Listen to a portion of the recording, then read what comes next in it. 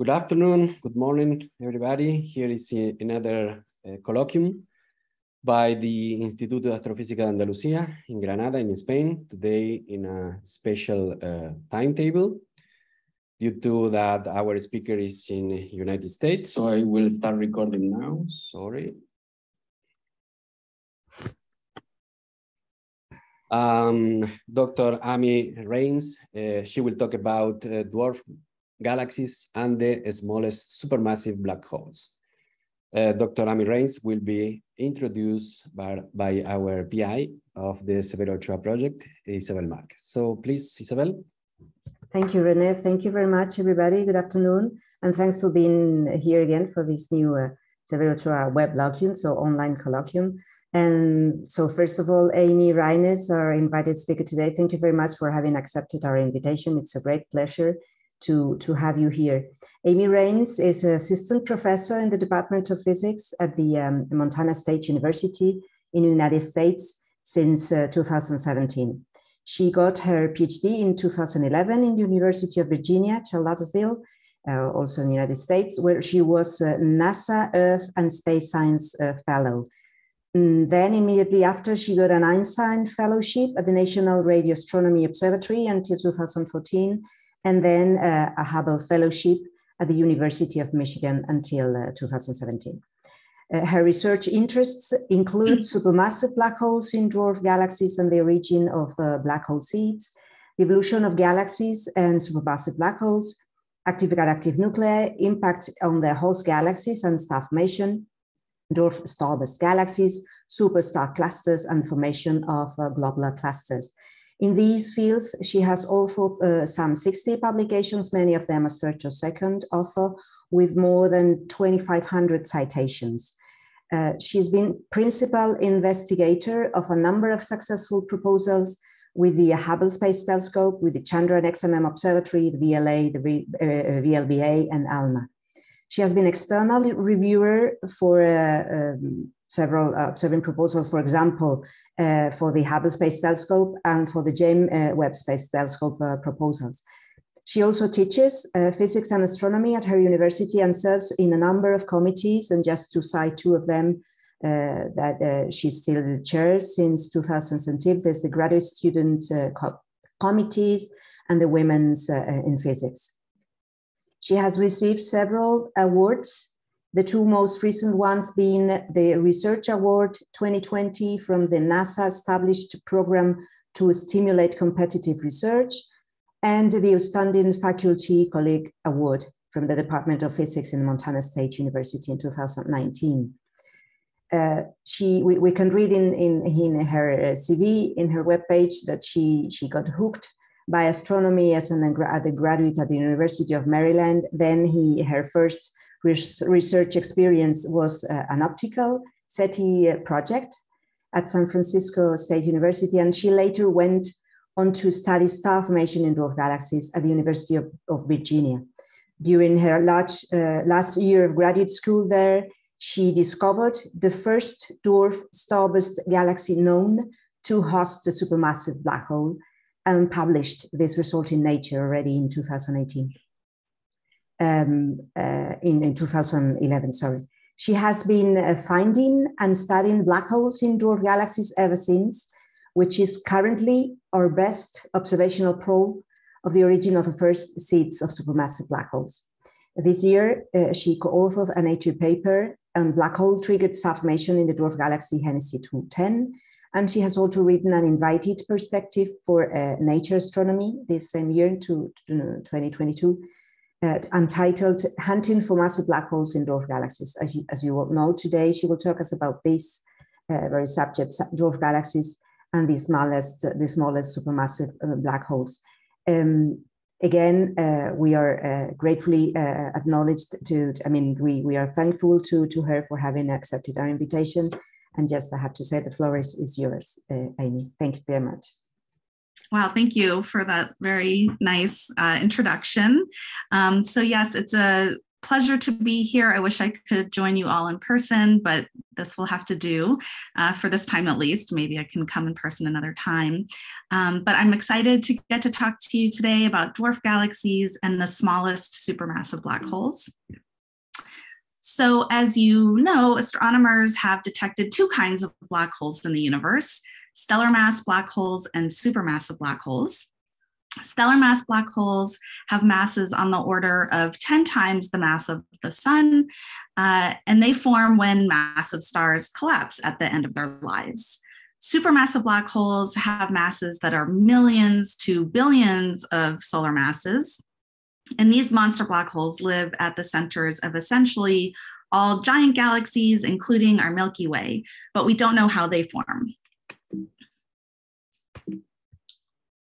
We're just starting to find out about black holes in this intermediate mass range, and this is extremely important because discovering these black holes can provide important clues to the origin of supermassive black holes that are ubiquitous in massive galaxies.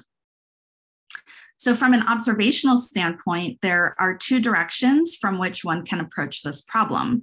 My work is focused on finding the smallest supermassive black holes in low mass galaxies, and I'm pushing down into this intermediate mass regime. So I actually prefer the term massive black hole, which just means a black hole larger than a normal stellar mass black hole, because we know how those form. So I'll mostly use that term, but I may switch back and forth between massive and supermassive, but it's basically the same thing. So in the local universe, these black holes are typically found in massive spiral and elliptical galaxies, including our Milky Way, right? And the 2020 Nobel Prize in Physics was awarded to Andrea Ghez and Reinhard Genzel for their discovery of a supermassive compact object at the center of our galaxy. And so this should show an animation of the orbits of stars at the center of the Milky Way over a time span of about 25 years. And so using these data, these astronomers determined that the black hole at the center of our galaxy has a mass of about 4 million times the mass of the sun.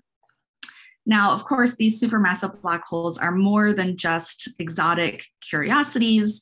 They're important to many different areas of astrophysics, including the evolution of galaxies, gravitational waves, and much more. But the origin of these black holes, including the one at the center of our galaxy, is largely unknown. And we still don't have a clear picture for the subsequent evolution of massive black holes in their host galaxies. So here are some open questions that drive my research. So I think the big picture question that I'm most interested in is how the initial seeds of supermassive black holes form that ultimately grow to millions or billions of solar masses. How massive were these black holes initially, and in what types of galaxies did they form? Did galaxies and their nuclear black holes grow synchronously over time, or does the black hole grow first and the galaxy catch up later, or is it the other way around? And then finally, how do galaxies feed black holes, and how do black holes affect their host galaxies through various feedback mechanisms? So again, the main question that I'm interested in is how these black holes get started in the first place. And so proposed theories for the formation of black hole seeds include remnants from the first generation of massive stars. So at the end of their very short lifetimes, these massive stars would explode as core collapse supernovae and leave black holes with masses of maybe tens to hundreds of solar masses, maybe. And it's expected that these black holes would have been relatively abundant in the early universe, with most early low mass, primitive galaxies hosting one. Alternatively, black hole seeds may have been significantly more massive, formed from the rapid inflow and subsequent collapse of dense gas, usually through some intermediate stage like some supermassive star or some other exotic way. But the idea is ultimately you would be left with a black hole seed with a mass maybe around 10 to the 5 up to 10 to the 6 solar masses, so much heavier black holes. But it's thought that special conditions are necessary to form these massive seeds. because you need to prevent the gas from fragmenting and normal star formation. So it's expected that these black holes, if they even exist, would be relatively rare in the early universe. Now, unfortunately, directly observing the first seed black holes in the earlier universe is not feasible with current instrumentation. The black holes that we can detect in the early universe are these luminous quasars, and they are already really massive black holes. Typical masses are 10 to the 8, even 10 to the 9 solar masses at these very early times. Other studies have looked for AGN signatures using observations of high redshift galaxies, looking for things like X-ray signatures at the location of these galaxies, because the black holes are expected to be much smaller than in these massive quasars, but nothing has been definitively detected, even using the deepest Chandra observations that we have. Okay, so fortunately, present day dwarf galaxies, these low mass galaxies, offer another way to learn about the origin of massive black holes, because these dwarf galaxies actually can host local relics of the first black hole seeds.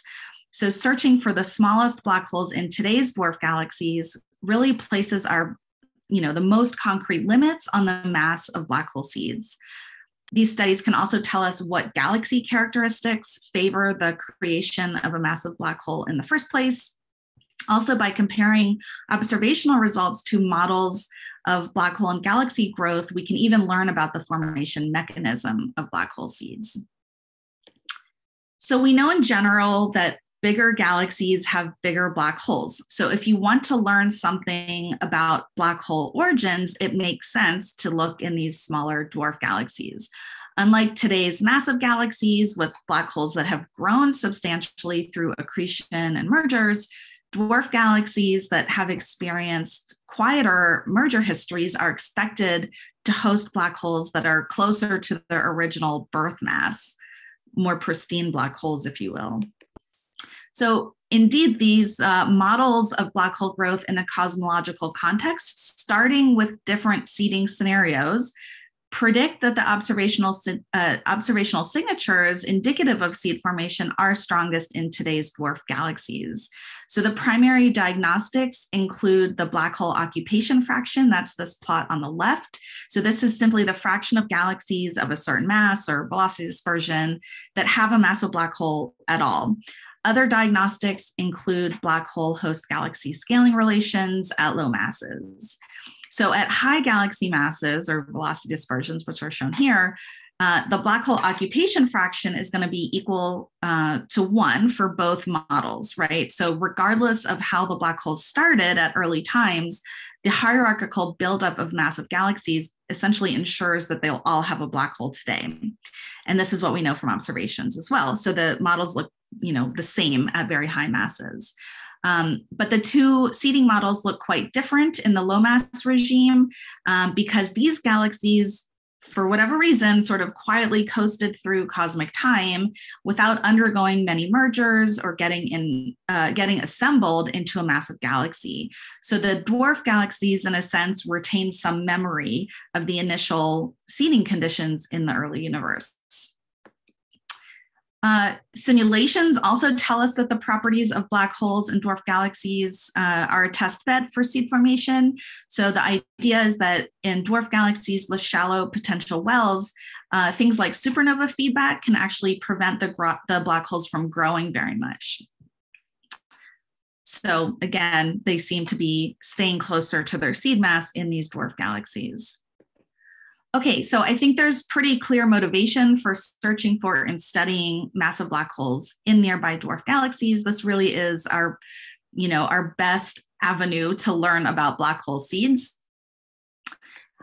However, I have to point out that until recently, very few dwarf galaxies even had any observational evidence for hosting massive black holes, and their existence was quite controversial. So before the last several years, essentially all of the black holes that were discovered were hosted by giant massive galaxies.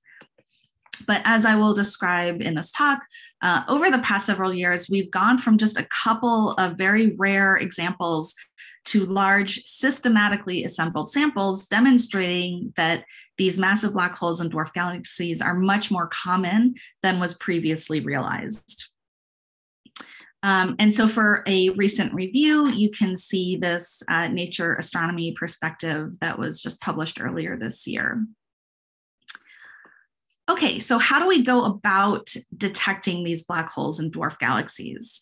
So dynamical modeling of stellar or gas kinematics is possible in a few very nearby dwarf galaxies, but currently this approach is quite limiting in the low mass regime because the gravitational sphere of influence can't currently be resolved for relatively small black holes in little galaxies at distances much beyond our local group. So this is okay for very nearby systems only.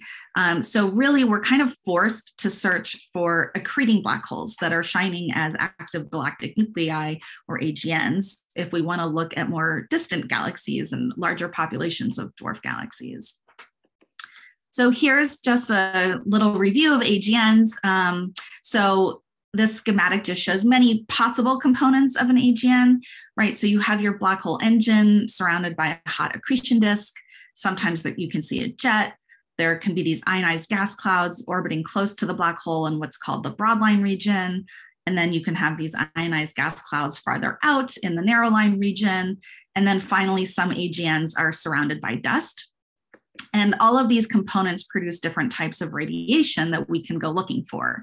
So you get X-rays coming from plasma very close to the black hole. The accretion disk produces a thermal spectrum and peaks in the ultraviolet. The ionized gas clouds in the broad and narrow line regions produce telltale emission lines, particularly at optical wavelengths. So we can use large spectroscopic surveys to look for these things. Dust heated by the AGN emits in the infrared, and then the jets produce synchrotron emission, which we can observe at radio wavelengths. So we have lots of different tools to search for AGNs in dwarf galaxies, which could indicate the presence that there is a massive black hole living in a dwarf galaxy. Okay, so with all of that motivation and background, let me tell you about some fun research that I'm doing with my group. So I'll talk about systematic searches for AGNs and dwarf galaxies, and also some of what we're learning from detailed follow-up studies of these systems.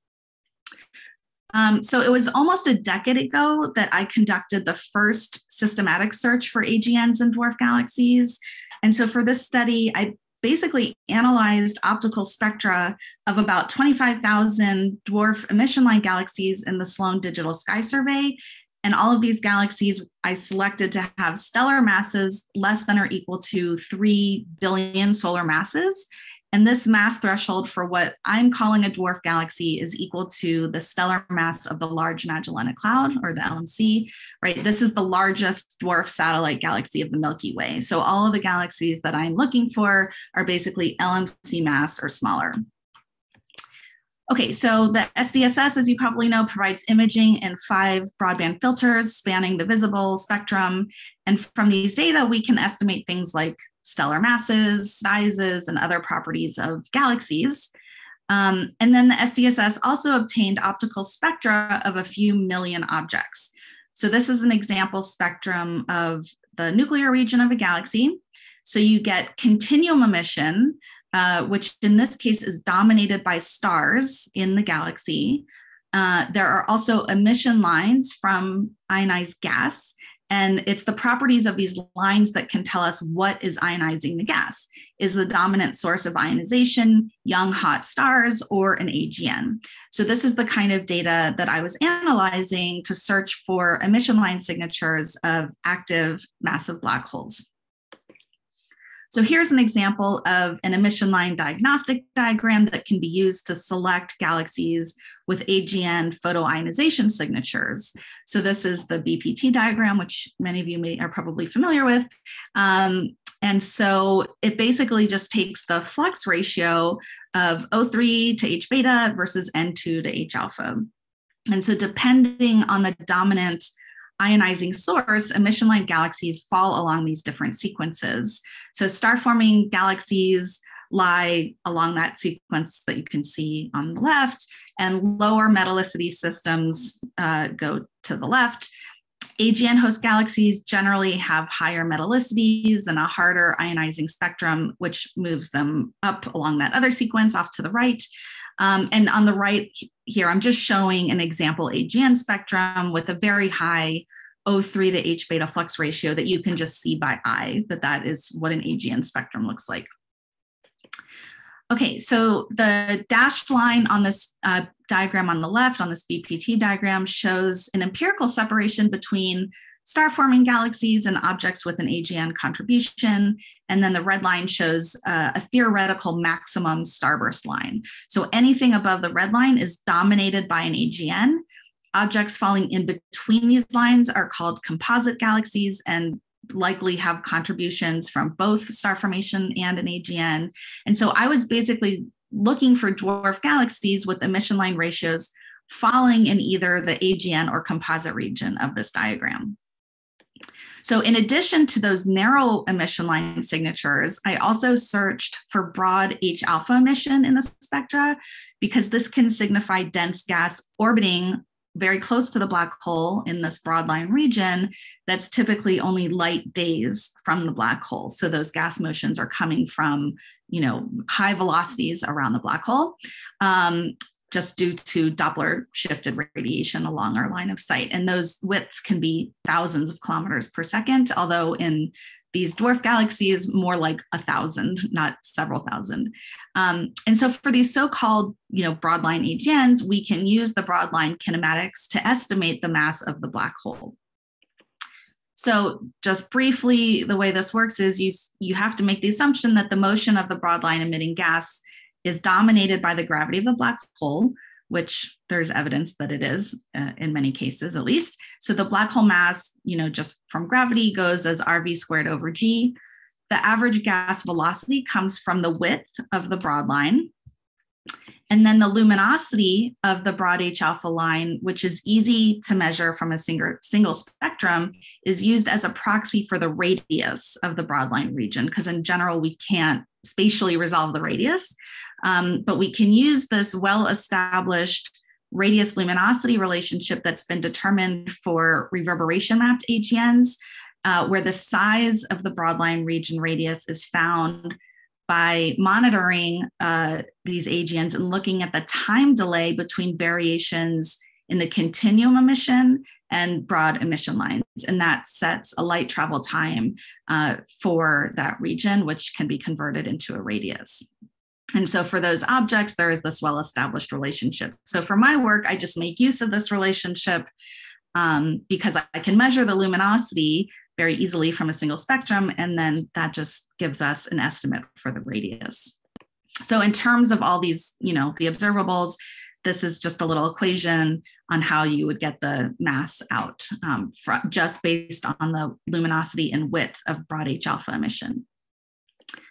Okay, so here are the main results from this study. So based on these narrow emission line ratios, I found 35 AGNs and 101 objects falling in this AGN star-forming composite region. And so these also are good candidates for hosting massive black holes.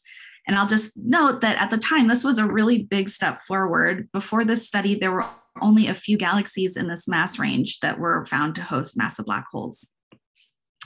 On the right here, I'm only showing the broadline AGN candidates. So these are those special ones because we can actually get estimates for the masses of the black holes, as opposed to just saying there is an AGN there. These we can actually get a mass estimate.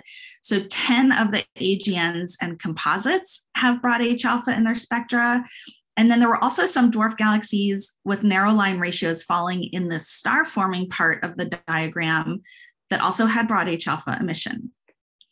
So here's the distribution of black hole masses for the broadline objects, and the 10 objects that are AGNs or composites are shown here in the orange histogram, and the median black hole mass for these is just 2 × 10⁵ solar masses. So these are among the smallest black holes known in galaxy nuclei, and the masses even overlap with masses predicted for some seed formation models. So we're getting into this really interesting mass regime.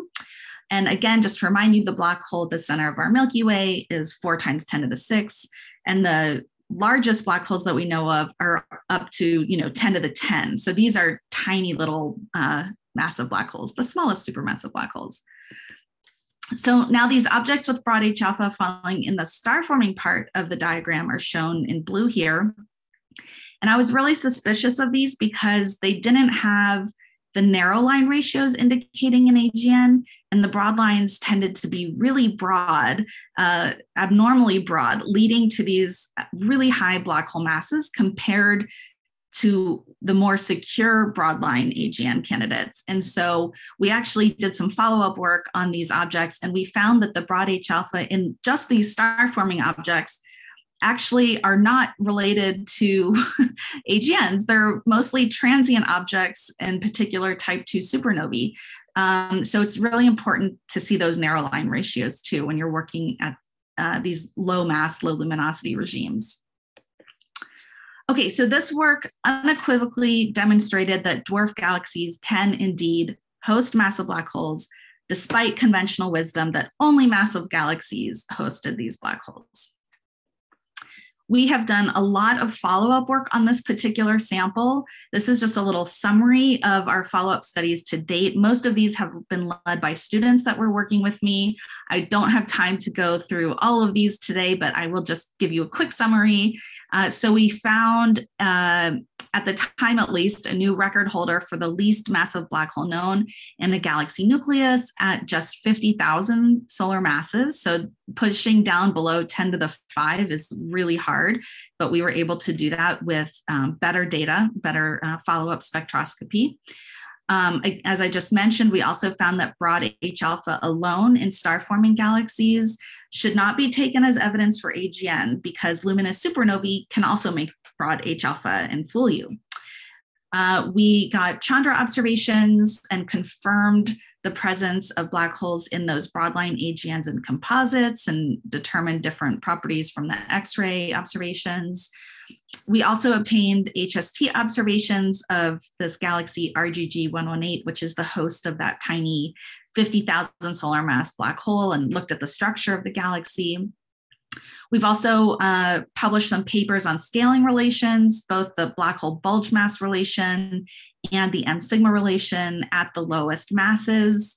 And then my student Seth Kimbrell recently published a paper looking at the morphologies and structures of some of the host galaxies using follow-up observations from HST. So as I said, I don't have time to go into details about all of these studies, but I do want to just show you some of the results from this last study looking at the structures of these galaxies. So we obtained HST observations of 41 of the dwarf galaxies from this work that I just talked about. So the target galaxies are shown here as colored points in these diagnostic diagrams. So the blue and purple points are AGNs and composites respectively based on the BPT diagram shown on the left. They're also classified as Sieverts in this other diagram where now the x-axis is S2 to H alpha. So the point here is just that we basically selected the strongest AGN candidates out of this larger sample. So we found that about 85% of the galaxies that we looked at have very regular morphologies, okay? And so for these, Seth was able to model the 2D galaxy images using GalFit, where the galaxies basically get decomposed into an exponential disk, an inner Circic component that can be thought of as a bulge or a pseudobulge, and a central PSF that's consistent with the AGN light, just continuum emission, or it could be a nuclear star cluster. We can't totally distinguish between the two at this time. Here are some examples. So the left panel is showing HST images. The next one is the GalFit model, followed by the residuals. And then the very right panels show surface brightness profiles of the various components and the total model. So overall, we find that most of the galaxies are disk dominated with small inner components that are consistent more with pseudobulges as opposed to classical bulges. So a little more flattened things. This plot shows the distribution of the bulge to total light ratios. And again, the term bulge here is used very loosely just to describe this inner Circic component. So the median is just about 0.2. So that tells us most of the light is coming from the disk. We also found that 6 galaxies in our sample have irregular morphologies, and 3 of them don't even have obvious photometric centers and resemble Magellanic type dwarf irregular galaxies. And then 2 show signs of interactions or mergers, including these long tidal tails that are quite lovely at the bottom left panel. So from this initial study, we've learned that optically selected AGNs and dwarf galaxies, the host galaxies exhibit a variety of morphologies and structures. And so this has implications for constraining the black hole occupation fraction at low mass, which is one of these diagnostics for distinguishing between different seed mechanisms. So studies that try to constrain the black hole occupation fraction and only focus on a particular type of dwarf galaxy, for example, early types, because they're easier to work with, you might actually be missing the bulk of the population. So we have some other follow-up work coming down the line where we're looking at a control sample of dwarf galaxies that don't host AGNs. And so that work is wrapping up, and hopefully we'll have that out in the near future. Okay, so we've learned a lot from follow-up observations of this initial sample, but I want to point out that these optically selected AGNs are likely just the tip of the iceberg of this population, because the selection technique is only going to be sensitive to the most actively accreting black holes in the nuclei of dwarf galaxies that have relatively low star formation. So ongoing star formation can hide signatures of an accreting black hole, and most black holes accrete at relatively low rates. So there's probably many, many more black holes in dwarf galaxies overall that I just couldn't detect with this particular method. So we're interested in trying to figure out how to find those. And clearly we need other diagnostics to do this. So another way that we're searching for massive black holes in dwarf galaxies is using high resolution observations from the VLA and X-ray observations from Chandra, because these can reveal black holes that are missed at optical wavelengths. So compact radio and X-ray emission at the center of a galaxy is generally a pretty good indicator of accretion onto a massive black hole. And the high angular resolution from these telescopes allows you to separate any compact emission from the host galaxy.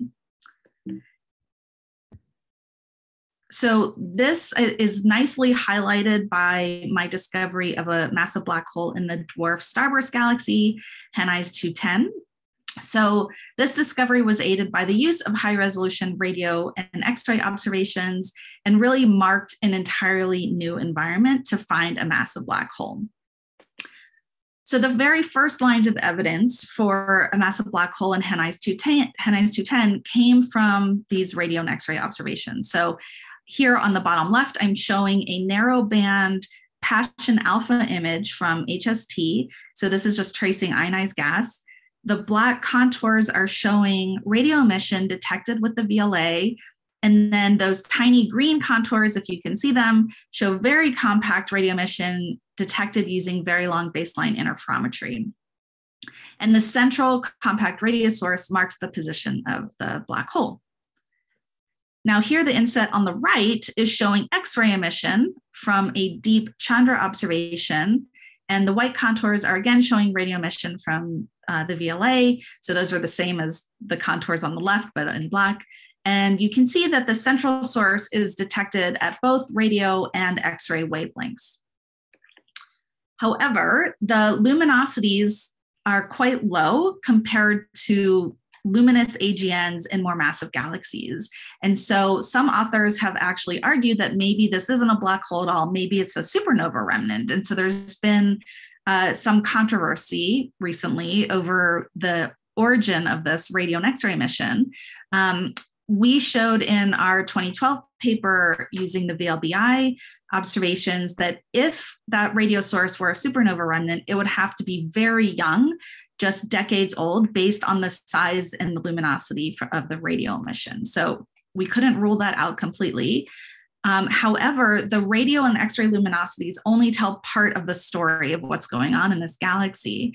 And so in our recent Nature paper, we outline the observational findings regarding the central source in Reines 210 and determine if they're consistent with a massive black hole and or a supernova remnant. And we basically show that while all of the observations are indeed consistent with a weakly accreting massive black hole, which would explain why the luminosities are so low, the observations are not all consistent with a supernova remnant. And in particular, our new HST spectroscopy, I think, really puts the final nail in the coffin for the supernova remnant origin and confirms that the central source is indeed a massive black hole. So in addition to confirming the presence of a massive black hole, we also demonstrate that the black hole is driving an outflow that's triggering star formation in the central region of the galaxy. And so this new HST spectroscopy was analyzed by my student, Zach Shuddy, who is shown here catching his dinner, I guess. He looks really happy to have just caught this fish and doesn't seem at all bothered by the snow in the background. So this is what you get to do if you're a graduate student in Montana, I guess. So we observed Reines 210 at optical wavelengths using STIS, the Space Telescope Imaging Spectrograph on HST. And so we obtained observations of the central regions of the galaxy with a 0.2 arcsecond slit in two orientations, which you can see as these dotted lines on the left. And so the first we just refer to as the east-west orientation because it's mostly east-west oriented. And it's centered on that nuclear radio and X-ray source. And it's also aligned with this filamentary structure that is visible, particularly in the H-alpha imaging that you can see between these two extended regions of ionized gas. So let me flip back. So you can see it here, this little filamentary thing that's indicated by the outflow. The slit is aligned along that. And then we have a second slit position that's just rotated 90 degrees, and we call that the north-south orientation. Okay, so we obtained high dispersion observations at both slit positions using the G750M and G430M gratings, if that means anything to you. And the point is that these gratings cover the strong emission lines of interest. So we'll get H-alpha, H-beta, N2, S2, O3, O1, all those great lines that we like to look at. And so here I'm just showing emission lines in the spectra that are extracted around the nuclear region in both slit positions, right? Because we actually get two, since we're getting two right there, we can look at it in each slit orientation. And so from this nuclear spectra, we do find non-stellar ionization signatures, particularly in the narrow line diagnostic diagram that takes O3 to H-beta versus O1 to H-alpha. And the kinematics of the ionized gas provide evidence for an outflow originating from a nuclear massive black hole. So first, we detect substantially broadened emission lines at the location of the central source in both slit positions. In particular, this O1 line has a broad component with a full width at half max of about 500 kilometers per second. And so this line width is totally consistent with a low velocity outflow from a massive black hole. This would actually be anomalously low for a very young supernova remnant because they have typical line widths of thousands of kilometers per second just due to the ejecta moving very, very quickly in the supernova explosion. In addition to the broadened emission lines at the location of the central source, we also find Doppler shifted velocities along the east-west slit that you can see here in the bottom panel.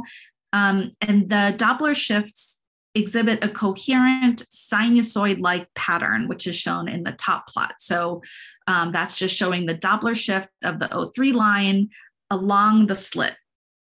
And it turns out that a very simple model of a precessing bipolar outflow broadly reproduces the observed sinusoid-like velocity pattern along the east-west slit that is aligned with this ionized filament that you can see in the bottom left image, tracing H alpha. Now, precessing jets have been observed in many AGNs before, although they're typically found in much more luminous quasars and radio galaxies. Theories for the origin of precessing jets or outflows include accretion disk warping, jet instabilities, and the presence of massive black hole binaries.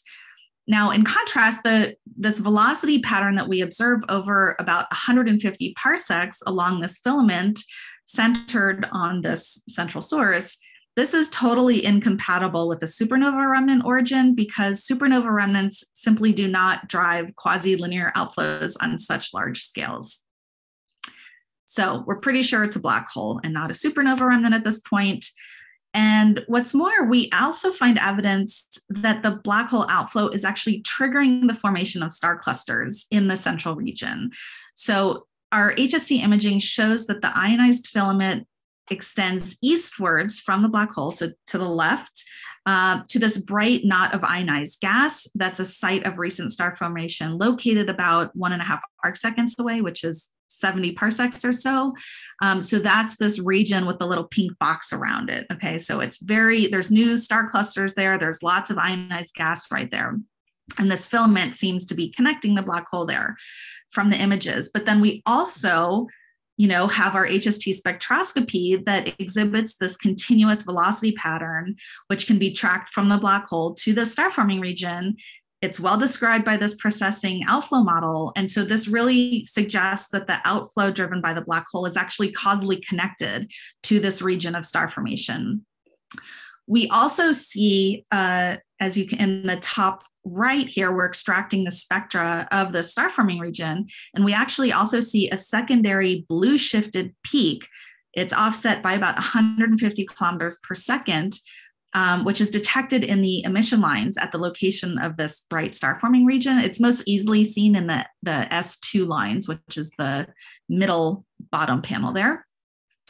And this double peaked line suggests that the outflow is pushing the line emitting gas clouds and influencing their kinematics. And so you could naturally get these double peaked lines if the outflow is intercepting dense gas and pushing it primarily like in this lateral direction instead of ahead of the flow. So it's kind of ramming into this dense gas and splattering out, I guess.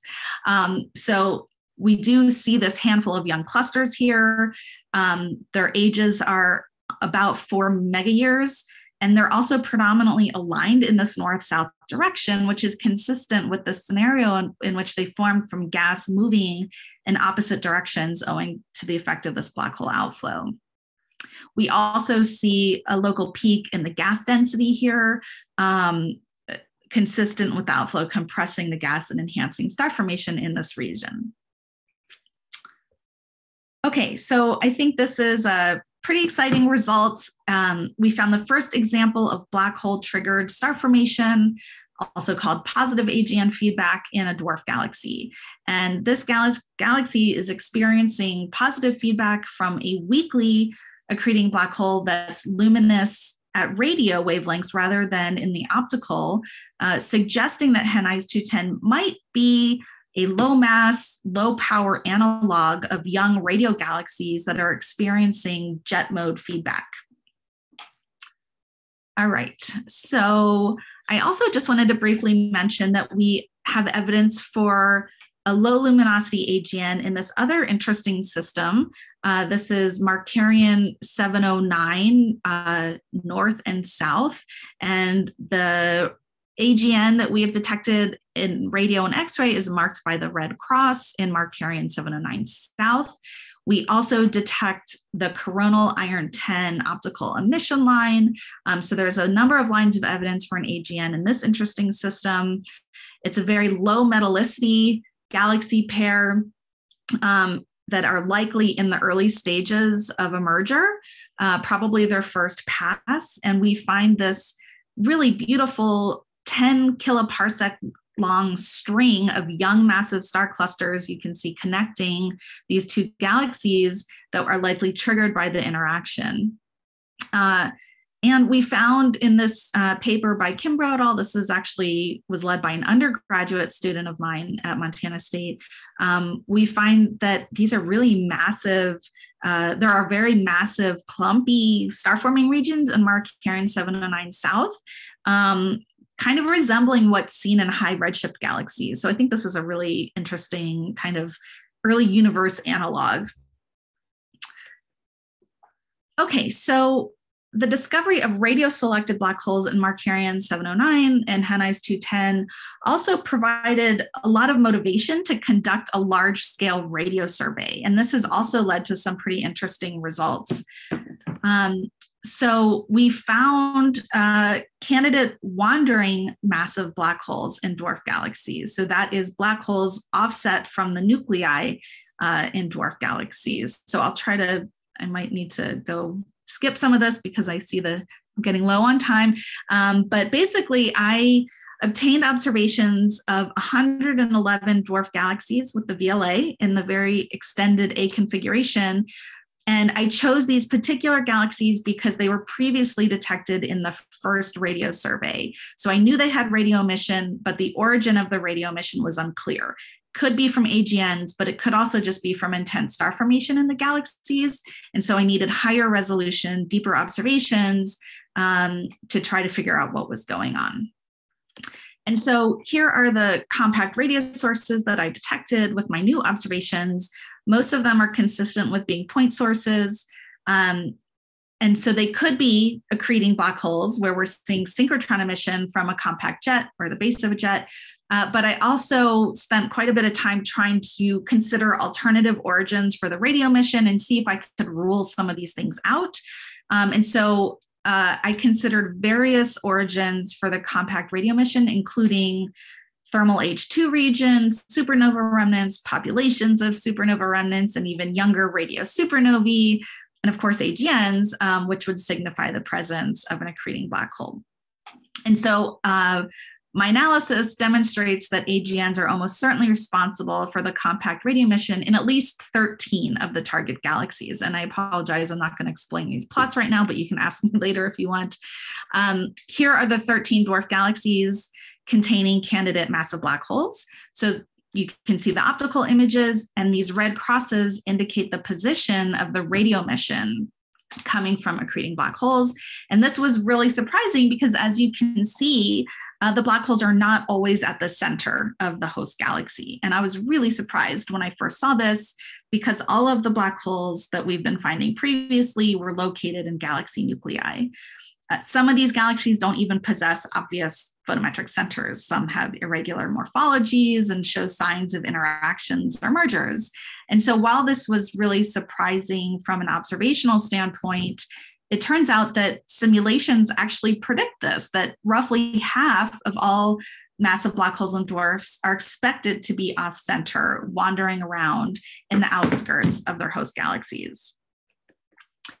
And so this artist's illustration nicely portrays what we think is going on. So the off-center black holes probably result from interactions or mergers between two smaller dwarf galaxies, or at least one of the progenitor dwarf galaxies had a black hole that just got flung out during the merger.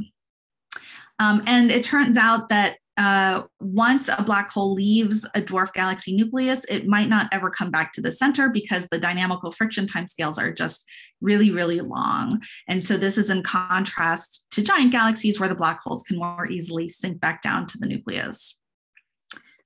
I'll note that only one of the objects in my sample was previously identified as an optical AGN. Another has recently been confirmed as an AGN via the coronal iron-10 line, an enhanced O1 emission using follow-up Gemini IFU spectroscopy. So that's what this is showing here. So this work was led by my former postdoc, Mallory Molina, and they also found evidence for an outflow and shocked gas, suggesting black hole feedback is important in radio-selected AGNs and dwarf galaxies. And so motivated by the discovery of iron-10, so this was, we weren't expecting to find this, but there it was, we found this iron-10 coronal line emission in the optical spectra of this radio-selected AGN, and we also saw it in Markarian 709 South. So then we thought, let's go look for new AGN candidates using this iron-10 line. And so that's what Mallory did. So they conducted the first systematic search for iron-10 coronal line emission in dwarf galaxies and analyzed the spectra of, I don't know, tens of thousands of dwarf galaxies in using the SDSS spectroscopy, and ultimately found a sample of 81 galaxies, dwarf galaxies with this coronal line, iron-10 coronal line. And so this line has a high ionization potential. It's about 260 eV. And so this coronal line emission is generally considered to be quite a reliable signature of AGN activity in galaxies. And so this coronal line emission is often considered to be produced from gas photoionized by a hard AGN continuum. Iron-10 emission can also be mechanically excited by radiative shock waves that are driven into the host galaxy by radio jets from an AGN. So Mallory found a sample, again, of 81 galaxies. Only 2 of these were previously identified as optical AGNs. The luminosities are shown here. They're totally consistent with accretion onto massive black holes from AGNs, or also a certain class of tidal disruption events called extreme coronal line emitters. But the iron luminosities are generally much too high to be produced by stellar sources, including luminous type 2N supernovae. So the red line here is showing the luminosity of the most luminous iron-10 emitting supernova that we know of, and our sources are significantly more luminous than that. Here I'm showing a color mass diagram for the dwarf galaxies. Our parent sample is in light gray, and the iron-10 objects are shown as black dots. And so these sources tend to do a better job at tracing a lower mass and bluer population of dwarf galaxies than the traditional optical diagnostics like the BPT diagram that I used, almost a decade ago. And those points are shown here as red and purple points. And you can see those tend to trace the more massive and the redder dwarf galaxies, whereas the iron-10 are, following the overall parent sample much more closely. Okay, the final project that I wanted to just briefly mention was led by one of my graduate students, Shada Salhirad. And so her paper presents a sample of hundreds of low mass active galaxies in the gamma survey, 70 of which have stellar masses less than or comparable to the LMC, or what we would consider the dwarf sample. So Shada wrote a ton of code to analyze the optical spectra of more than 20,000 low mass galaxies in gamma, and then used 4 different AGN diagnostics, including the BPT diagram, the ratio of helium-2 to H beta, and then also searched for high ionization coronal lines, including neon-5 and iron-10 following Mallory's work. And so this multi-diagnostic approach revealed active galaxies with a very wide range of properties. So we found everything from these tiny little blue star-forming dwarfs to very luminous so-called mini quasars powered by low-mass black holes. The sample also extends to slightly higher redshifts than our earlier searches based on SDSS spectroscopy, which basically can be attributed to gamma being 2 magnitudes deeper.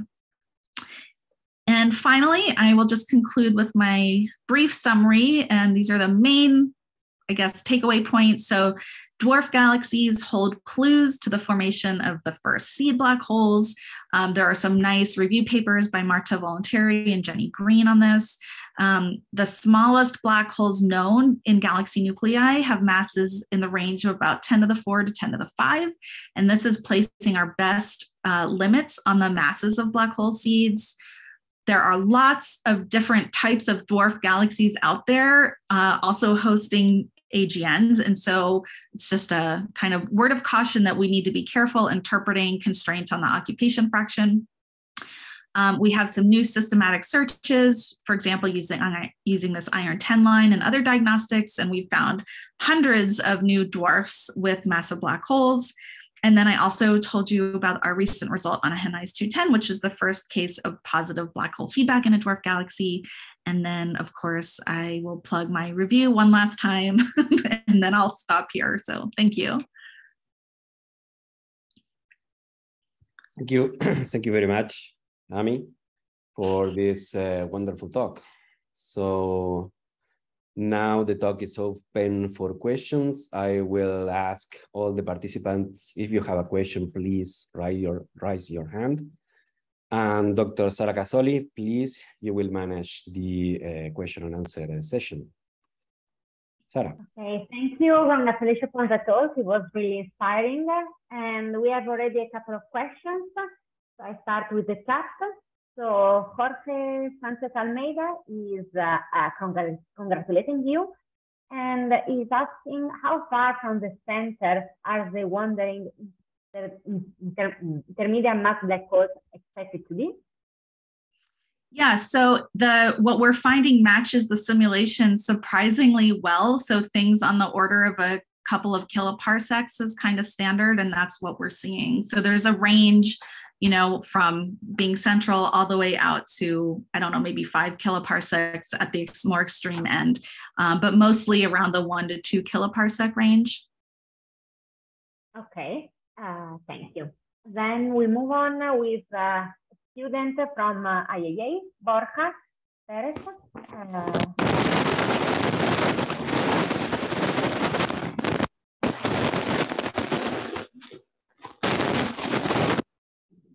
So maybe Borja, can you write it down in the chat? So Isabel, what's the question? Okay, thank you. Thank you very much, Amy, for such a wonderful talk. I love it. I've been copying mostly, I mean, at the velocity I could, everything you've said. So that's great. I have just three small questions. I will ask the chair for giving me permission to make them all, or just one by one, as she will say. I think we can start with one because okay. I see. Okay, wonderful. So my question is related to the possibility of having an idea of what that could be in other galaxies, those wandering black holes. So at X-rays, do you have any information? Could they be related to the so-called ultraluminous X-ray sources that are found in other galaxies, or could there be something in common with them? Possibly. So we're getting follow-up Chandra observations of my sample. So I don't have an answer for you quite yet. So I don't know what their X-ray properties are yet.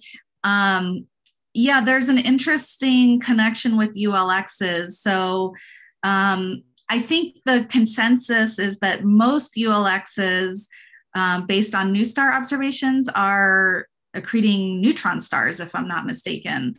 And so I think it's quite possible to have, just neutron stars that are quite luminous above this, say, 10 to the 39 erg per second threshold. That could be, I think that's what most ULXs are. But that's not to say that the X-ray luminosities are in the same range, right? So the best way to distinguish between them is to look at the radio in addition to the X-ray, because you can have a highly accreting stellar mass object and a very weakly accreting supermassive black hole that are producing the same X-ray luminosity, right? You could end up with 10 to the 39, 10 to the 40 ergs per second, where it's ambiguous if it's a stellar mass object or a supermassive black hole. But if you have radio observations, they should be very different. So the stellar mass objects will be much, much weaker in the radio, probably undetectable at extragalactic distances, whereas supermassive black holes would be much more luminous in the radio. So that's our best way, is the combination of radio and X-ray to distinguish between those objects.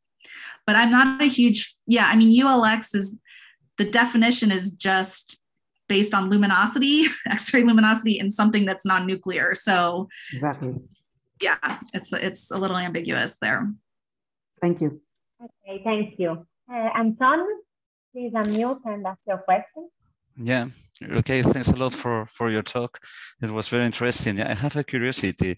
You mentioned that for 13, with the VLA study that you have done at very high angular resolution, resolution of the order of 200 milliarc seconds, you mentioned that you did something like 39 out of 110, something like that, show the existence of a compact radio source, and at least for 13 of them, the AGNs are responsible for the emission. What about the other 2/3? They are stellar end products, or they're still pending final analysis? Which is the nature for the other objects? Yeah, good question. Let me go back to that slide that I didn't explain. So yeah, so here, basically, I can't rule out star formation. I don't know for sure that it is star formation, but I can't rule it out for the other ones. Although my guess is it is star formation. When you look at the galaxies, they look bluer, more star forming kinds of things. But here I'm basically just looking at is the radio emission just too bright? Is it just too luminous to be consistent with star formation given what we know about the host galaxy? So that's all I'm basically doing. So for example, here on the left, if you took the compact radio source and you assumed it was from star formation, just a thermal, H2 region basically, what would the star formation rate be of just that compact radio source? So you can calculate that. Then on the horizontal axis, I say, okay, what is the star formation rate of the entire host galaxy based on UV and mid-infrared observations from GALEX and WISE, okay? So if the inferred star formation rate of the tiny little compact radio thing is way higher than the star formation rate of the entire galaxy, I can say that doesn't make any sense. It's not a star forming region, right? It's just too luminous to be a star forming region. So things that are above the line on the left plot, are just too luminous to be star formation. So you can rule it out. Things below the line are consistent, at least with star formation. It doesn't mean they're not AGNs, but I can't rule out star formation. So that's kind of the types of analysis I was doing, was just looking for things where I could rule out star formation and calling those the AGNs, but everything else, I can't say for sure what they are. But if you look at the paper and there's some images of the different types of galaxies, the ones that are the AGN hosts look quite a bit different than the ones that are consistent with star formation. So it's probably just extreme star formation, just H2 regions and supernova remnants, stuff like that. But mostly, I think, H2 regions. Okay, thanks a lot. Okay, so Borja has problems with the mic, so I will read his question. So he says that optical dynamic diagrams are quite sensitive to physical and chemical properties of the ISM. And recent studies point toward a widespread distribution of the metal enrichment of the AGN. So the question is, do you think that missing AGN in dwarf galaxies can be found in unexpected region of BPTs, such as star formation dominated one? Yeah, so I think the BPT diagram and these other optical diagrams, I think, are generally pretty good for identifying things that have AGNs in them, but you're definitely missing a lot of things. So there could certainly be dwarf galaxies in the star forming part of these diagrams that have massive black holes, even active ones, but you would just miss them, right? So for example, as you point out, low metallicity AGNs tend to overlap with low metallicity starburst galaxies, and it's hard to distinguish between the two. So yes, this is certainly an issue. I think we've shown from our work and follow-up observations that the BPT diagram is pretty reliable at identifying things that are really AGNs, but that yes, you certainly will be missing a lot of things. And that's why we need other types of diagnostics, like looking in the radio and X-ray and all these other multi-wavelength things. Indeed. So Reines, it's your turn. Okay, I have a question from YouTube by Joao Calao. From the beginning of the talk, he asked, what about evolution from primordial black holes through merging and super Eddington accretion? Is that no longer a viable hypothesis? I guess it depends what you mean by primordial black holes. So if you, I think maybe you just mean the early seeds. So you could, I mean, the main issue is that it's very hard to grow any kind of seed to 1 billion solar masses in under a gigayear, which is what we need to do to reproduce these massive black holes that we see in quasars. That's really hard to do. You can do it with, if you have sustained accretion for the whole time at the Eddington limit. For example, if you started with a stellar mass seed, you might be able to do that, but whether or not that's, you know, a reasonable thing to expect to happen is another question. Mergers could play some role, but I think you really need accretion to do most of it, because you'd have to merge so many black holes, even for the massive seeds. Even if you start with a 10 to the 5 or 10 to the 6 solar mass black hole, you need to increase that by, you know, a factor of over, you know, 10 to the 3 or whatever. So I think accretion is necessary, and yeah, exactly how that works, I don't know. I mean, honestly, none of the seeding scenarios are particularly appealing to me. I think there's problems with all of them. People tend to ask me which one is my preferred model, and I don't have one because they all have issues. So yeah, I hope that gets to your question. I'm not sure if I totally answered that. Sarah, if there is any, I have another short one from YouTube also by Joao. Okay. How far is it expected this off-centered black holes goes in dwarf galaxies?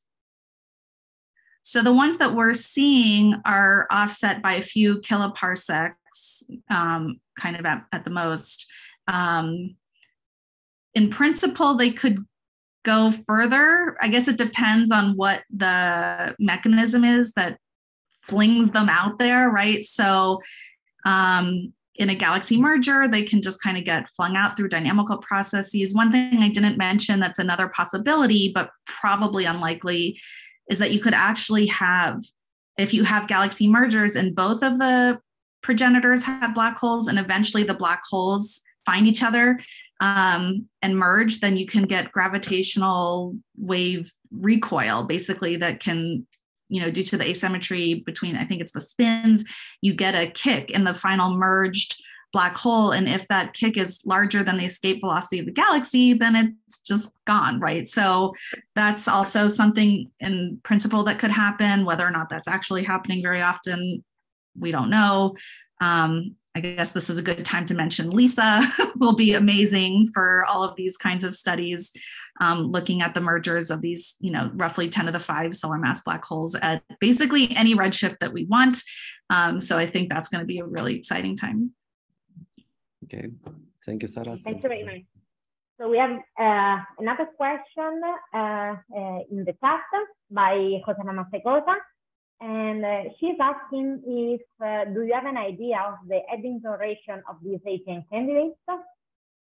Yeah, so it varies. We do have, for the optically selected broadline AGNs, we were able to, with our Chandra observations, you know, we get the X-ray luminosity, we assume some bolometric correction, we have an estimate for the mass from the broadline region, so we can get estimates of Eddington ratios, and those vary, you know, maybe from a little under 1% all the way up to tens of percent. So they, you know, there's kind of a big range there.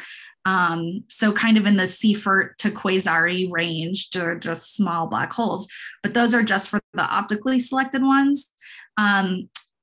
We, you know, we're still working on the radio follow-up, so I don't have an answer for those, but for Reines 210, we have radio and X-ray, and that the Eddington ratio there is quite low, something, I want to say 10 to the -5 or 10 to the -6, I can't remember. So that one's a very weakly accreting black hole that, you know, is more luminous in the radio than optical. So it kind of goes with what you would expect, at least based on the small sample that we have Eddington ratios for. Okay, thank you. So I don't see any other question. I don't see any hands up, but I take a question. So Isabel, wait. I take the advantage for asking myself a curiosity. We were talking about positive feedback cases. So my curiosity is what about molecular gas?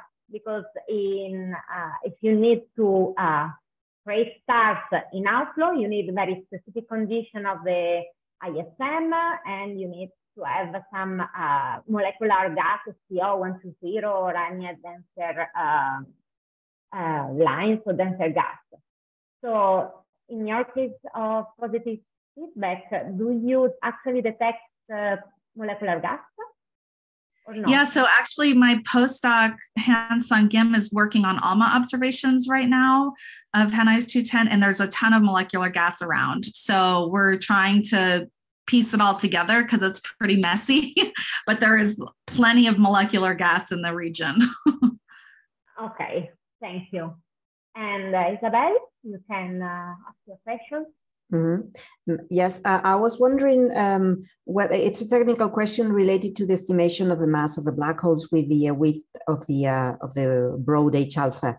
I guess this is calibrated with reverberation mapping coming from other type of galaxies, right?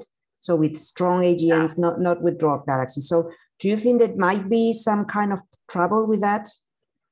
So there's at least one or two reverberation mapped AGNs that are in the low mass regime. So NGC 4395 is the most famous example. This is like one of the first dwarf Seyfert galaxies known. It's only 4 megaparsecs away.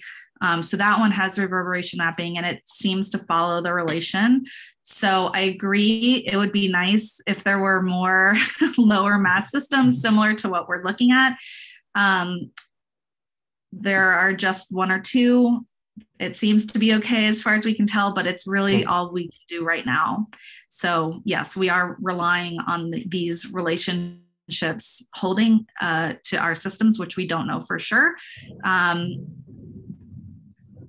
Yeah, but at least, I mean, for the ones you know, it works. So yes, for the ones that we know, it seems to be working. Yeah. Mm-hmm. Okay, thank you. Okay, I don't see any more questions.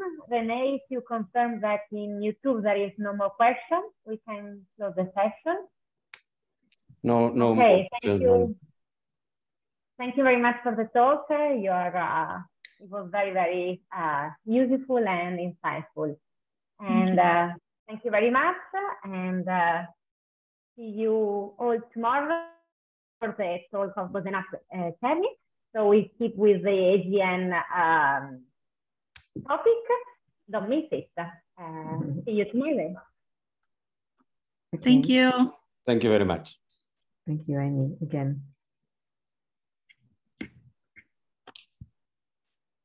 Okay. Oops.